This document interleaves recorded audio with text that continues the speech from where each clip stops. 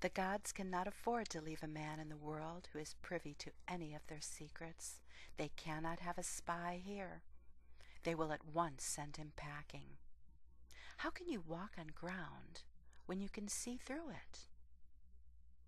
Henry David Thoreau, Journals, March 12th, 1852. This is a poem by Jollimore, A Plea for Silence. Did I neglect to mention the first snow in the mountains? Each faltering flake a parachute on a doomed mission. Did I forget to tell of the spring melt, the slow, stammering madrigal of the waning icicle, the soft sluice of rainwater through the rain gutter? Did I fail to report these things? Does it matter?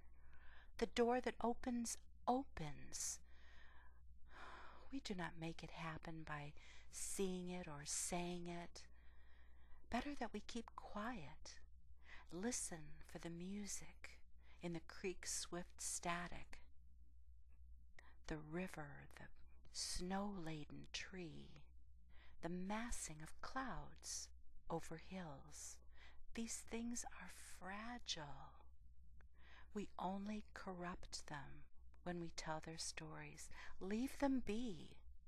Let them speak for themselves.